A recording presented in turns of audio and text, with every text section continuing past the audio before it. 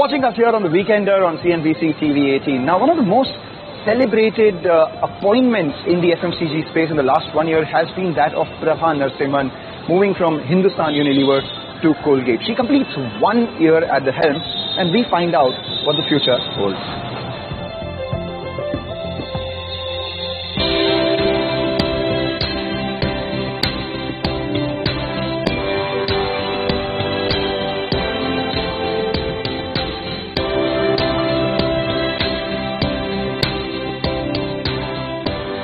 Prabha, congratulations. It's been 1 year at the helm. How has the year been? Thank you very much, Mangalam, and it's a pleasure to see you. Looking back, I've been actually in quite a reflective mood, as you can imagine, over the last week, 10 days. And I think overall it's been a fantastic year. It's truly a privilege to run a company with the quality of people and the quality of brands that I have the privilege to run. It's been a great learning experience. Colgate is the most penetrated FMCG brand, not just oral care brand. It's available in 9 out of 10 homes in this country at an annual level. This is the company's 86th year in this country, so it's been a part of the fabric of this country. And now as I meet people, every time they see me and like, what do you do? Or I work for Colgate. They'll be like, oh, I grew up with Colgate. I use Colgate. You know, I love Colgate. And that's really the power of this brand. Why is it that people aren't using it as much? Category growth has been so slow. You're absolutely right. And certainly over the last year or so, category growth has been sluggish. I think the job that we have to do is to communicate to consumers in a better fashion how actually critical oral care is for your overall health. Our ability to communicate that and drive the oral care habit is something that's a big agenda for us. Have you seen increased sales in areas where you've activated these programs?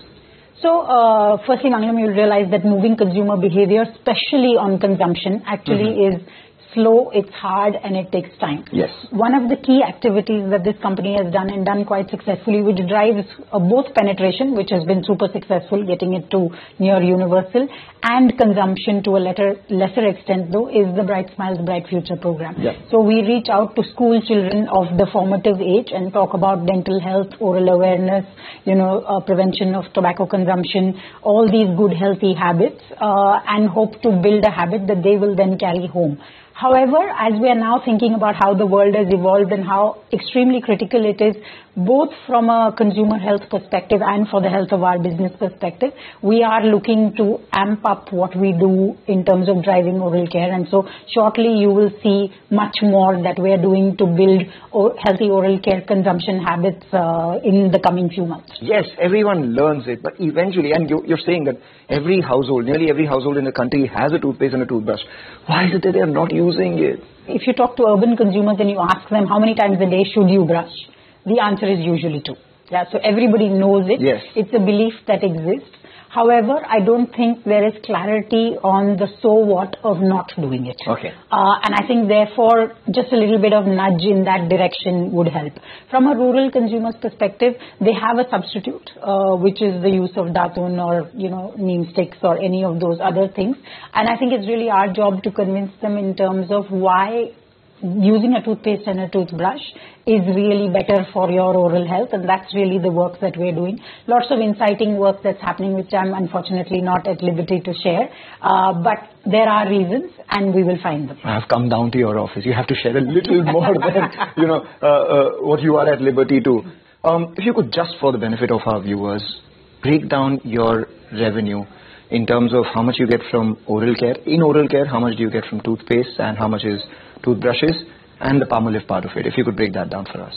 So the bulk of our business is toothpaste, and we tend not to share exact figures, but really the bulk of our business is toothpaste. We have a very, very strong toothbrush business where we are actually the market leaders in toothbrush as well. And we have, to be honest, a tiny Palmolive business, a business that I would dearly love to make bigger, and it is one of our key priorities. And that becomes really the 4th pillar of our strategy that I'm sure you've heard many times. So let's revise those 4 pillars. One is holding your market share, growing it. Secondly, increased use cases in the rural areas and the urban areas as well. The third case is premiumization, where people are buying better toothpaste, better toothbrushes, and buying it a lot more frequently. And the fourth one is Palmolive. That's correct, right? Yeah, you could do my job, Mangalam.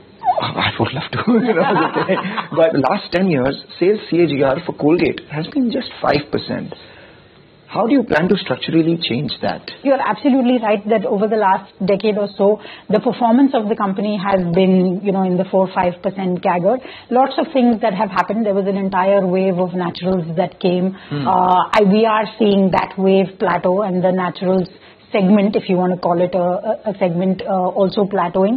And we think that there's a real opportunity for Colgate to double down on what Colgate is good at, which is really this whole idea of strong science built into each of our products, which deliver really good efficacy.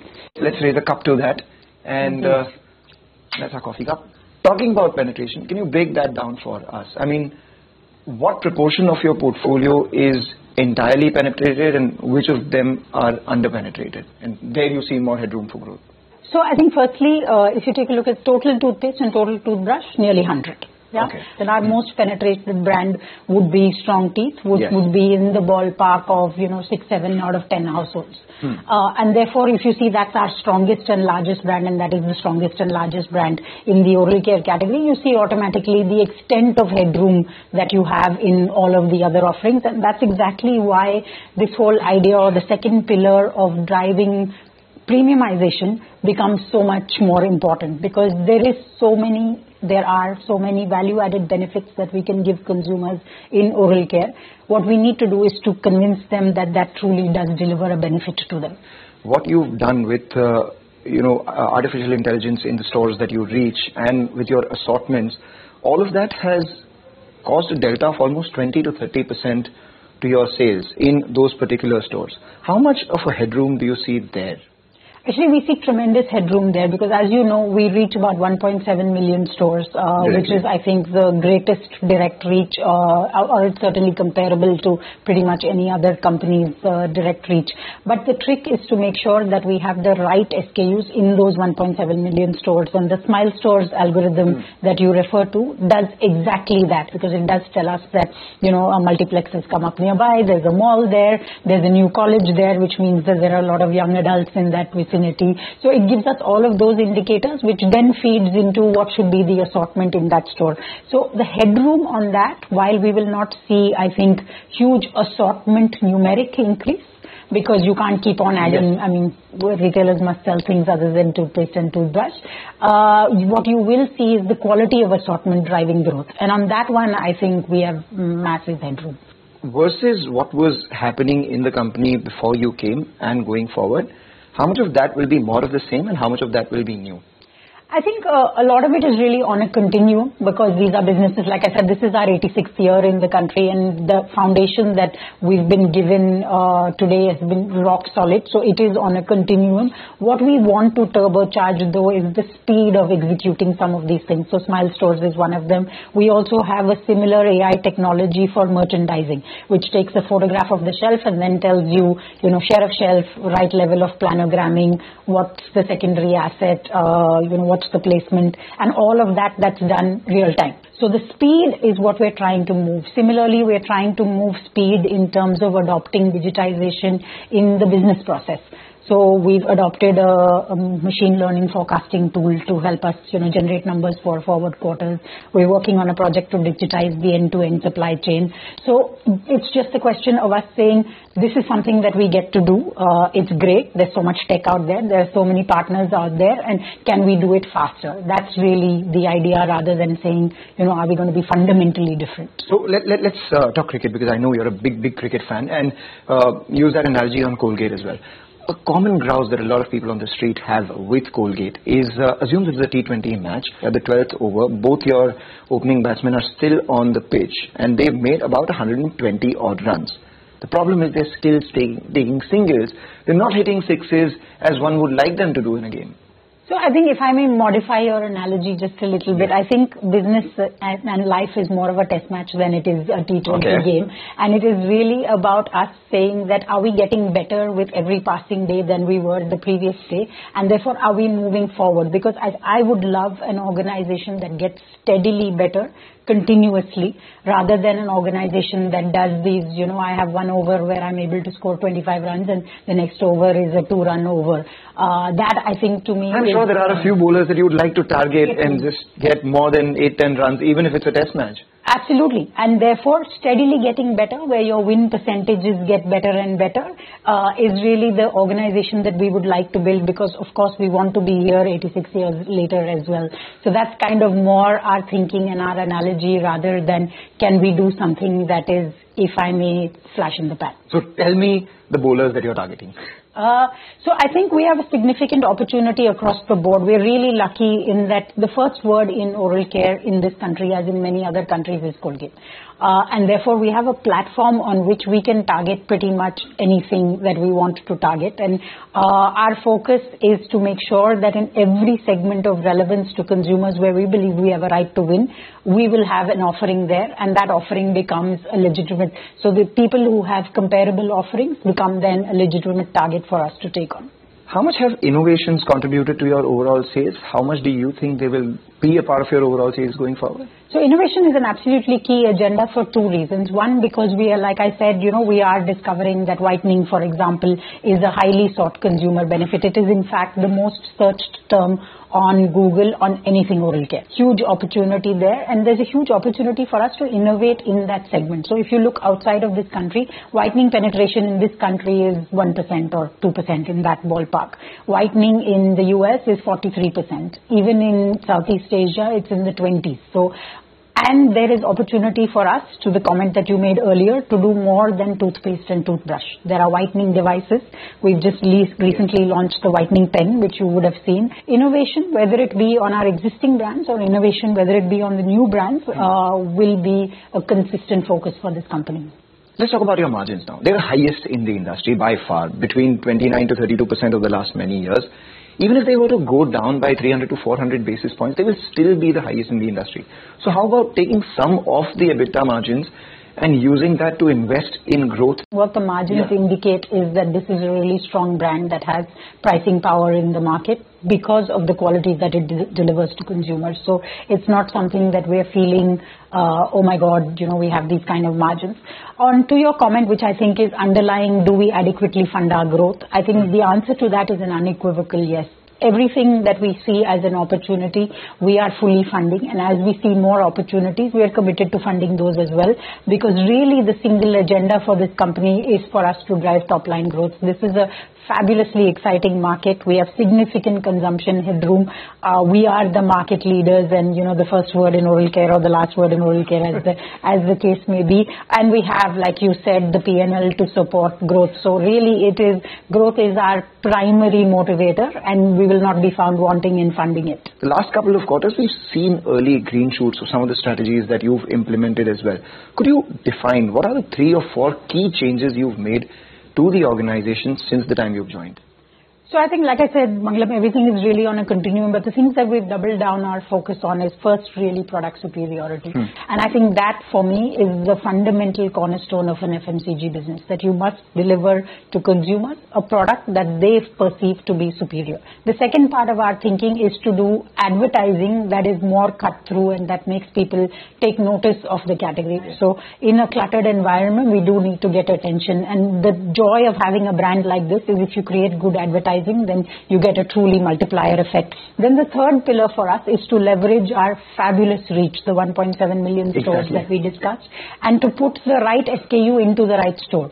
So even on a brand like Colgate Strong Teeth, which is really the most distributed oral care brand, as you would imagine, being the largest share, we've still found headroom opportunity to get our assortment up. And with this relaunch, we've managed to increase our assortment by about a quarter, so about 25% or so, just by saying, can we get mid-packs into stores that don't have mid-packs? Can we make the 20 rupee, which is a growing segment, more available, and things like that. The combination of these 3 things, I think, is what is coming to bear and starting to show these early results.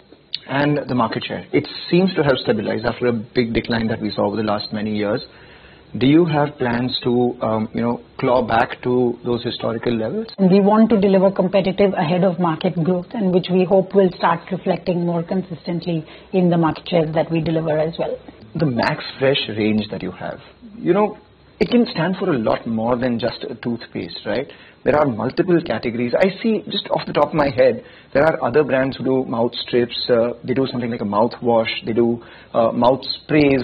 So it can stand for the larger freshness positioning than just a toothpaste. Is there a possibility? Can we hear something? Can I just say, Mangalam, that I fully agree with you and watch this space for a bit. So mouth sprays, strips, and lots of things. Lots of things. The active salt portfolio. I see salt. I see neem. I see clove. I see turmeric. Lemon. I see lemon.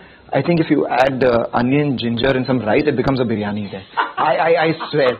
What are the other ingredients that you're seeding? Actually, our strategy is not about ingredients, biryani aside. Our strategy is about saying where can we marry the idea of what consumers believe, because the most used ingredient for gum or dental care in India is actually salt. Okay. To your comment, and you missed charcoal, which nowadays is in biryani as well sometimes, but similarly on charcoal, it's long held belief, but the combination of what charcoal does in the formula is really what we want to get at, and that's going to be our thinking going forward. So let's talk about, say, the company growing at X. What are the categories that you believe will grow at 2X? What are the categories that you believe will grow at 3X? So I think our biggest opportunity, oral care obviously is such a large part of our business that when oral care grows at X, the company grows at X. Yeah, that's mathematically simple. And what we're pushing for is for that X to be faster than market growth, so competitive growth. Aside from that, we have an significant opportunity in personal care where we want to play in cleansing and with the Palmolive brand, and we do expect that would grow at least 2 times as fast as the company. And as we've discussed in the past, there's opportunity globally. Colgate has a much larger portfolio than we have in India, and there's opportunity for us to consider what else of the global portfolio could have relevance in this country. What are the categories that you believe are missing in India from what is there in the global portfolio? There are lots of things that we could do, and I'm sorry to do the I'm not at liberty piece again, but that's no fun. Sadly. I mean, you can name few. We don't want specifics. I think like globally, for example, Colgate plays in skincare, they play in skin cleansing, they play in home care, across dishwash, across fabric cleaning, about fabric conditioners. So they play in an awful lot of categories which have a very high relevance to this country. Okay. Inorganic opportunities. You have said multiple times that's high on your list of priorities. How close are we to any formidable announcement here? Just wanted to understand that. So we're in conversation with a lot of people. We're always in the lookout for organic opportunities, and as and when something is at fruition point, we will certainly come back to you. That's the standard stock market answer. And now, give me a more candid answer in the sense that, okay, you're not marrying that person yet, but there is courtship. At this moment, there are a lot of exciting options. There's a lot happening in the market. There are a lot of exciting options out there. Let me leave it at that.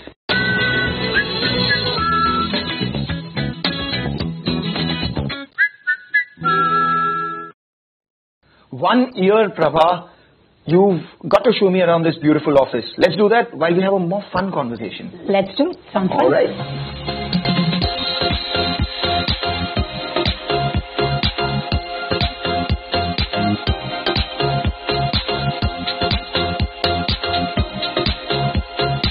Your dad, Unilever veteran. Your uncle, P&G veteran. You have been at Unilever for almost 2 decades, dabbled in every category possible, and now Colgate. How did that happen? I mean, what are the conversations in your house like? So I think one of the things is that you certainly get to try a lot of products, because anything that gets launched comes home, and a lot of things used to get launched. So I really enjoyed that. I think the other interesting thing was conversations about how fun work was when it was fun and how much pressure there was when it wasn't. So give me a sense of what Colgate's perception was when you were in HUL, because I remember that big brand fight that used to always happen between Pepsodent Close-Up and Colgate and Max Fresh and all of that and stuff. What was HUL's perception then? So I think as you look at Colgate from the outside, whether it's from HUL or from anywhere else, what you see is a company that obviously is a leader in this category. And I think what you also see is just the power of the Colgate brand, and it's always fun to take on a formidable competitor. What do you think was the fresh perspective that you brought from an outside the category perspective than what an insider would have done according to you? I think more than anything else, it's just a perception of what is the headroom that this category has to grow. And we did have a conversation about it in terms of there is so much that even a category like oral care with near universal penetration that has been around for such a long time can do. When you were at HUL, you handled a P&L of roughly 15,000 crores, Yep. right? Colgate is around 1/3 that size right now. By the time you end your term, and hopefully that's a long one, you hope to take it to that P&L at least? Well, that would be certainly a really good outcome. So the analysts just make their models, just trying to understand. Well, I'm new. I've done exactly what, a day short of a year, so we'll see how it goes. Double-digit revenue growth, is that on the cards? Actually, like I said, growth is absolutely our number one mantra, and competitive growth is our mantra. I don't want to put a number or a range on it. I gather you are very competitive as a person, aren't you? Indeed. Indeed, right? What sports do you play and watch? I watch cricket. I'm a big fan. But I play badminton just socially. Still competitive, but socially. By the way, I'm wearing a blue jacket. You're wearing a yellow dress. That speaks about the loyalties. I am a Mumbai Indians fan. You are a CSK fan. Through and through. I want to take a step back now. El Clasico. Mumbai Indians has won the recent New York Premier League that happened. We won that. The Women's Premier League, we won that. Couple of Champions trophies that we won. So obviously we have one up on you. Well, I'm going to give you that just for the moment, but then the proof of the pudding will be in next year's IPL. All right, let's do this. And I have something special planned for you right now. These are a couple of questions that I have related to cricket and your business itself. All right? Let's do it. 3 things that cricket has taught you about management. I think firstly, it's all about teamwork. It's never about one player. I think secondly, winning is fun. You got to keep honing your skills and get better and better every day.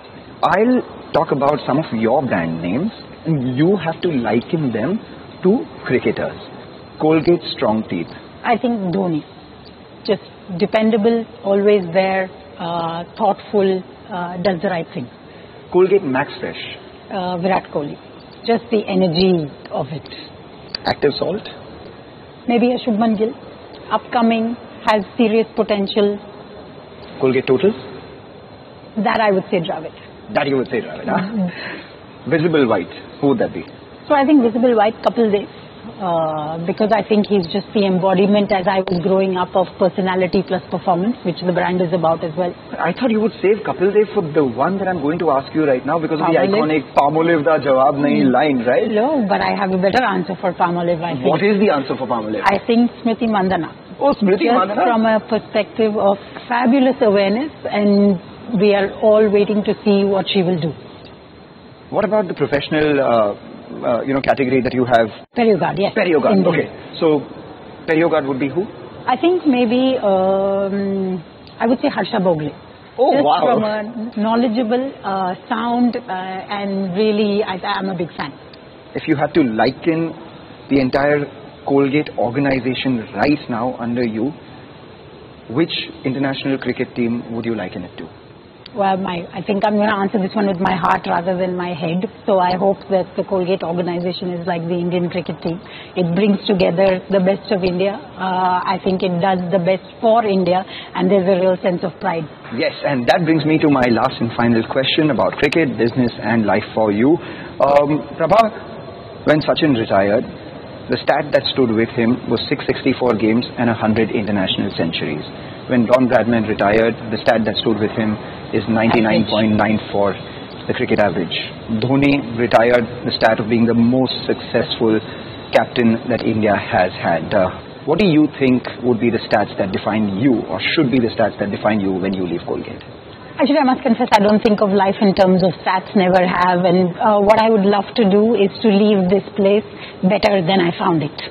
All right. I would have still thought of some numbers, but you did extremely well. And I've got you a small little present. Oh, and this is from my personal collection. 1971 was when the Indian cricket team won against England in England and against West Indies in West Indies. So this is a book that captures the tales of that particular year for Indian Test cricket. Thank you so very much. And that is my uncle there on the cover. Oh, that's your uncle? Who's yes, that? Venkat Raghavan. Wow, I didn't know that. Exactly. That's incredible. So you have to get this signed by your uncle for yourself as well. Thank you so much. Thank you, Prabha. This was a pleasure. Thanks, Mangalam.